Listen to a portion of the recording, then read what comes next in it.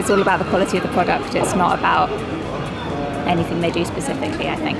Well, when it comes to like loyalty and staying with the retailer, I think it's more or less has to do a lot with customer service for me. Loyalty cards, discounts. The shopping experience in itself needs to be pleasant, and I think that's what makes you come back. I suppose really friendly staff who care. Yeah. It's down to the customer experience, the interaction between the salesperson and the customer. Absolutely fundamentally important. Having less queues, being quite quick,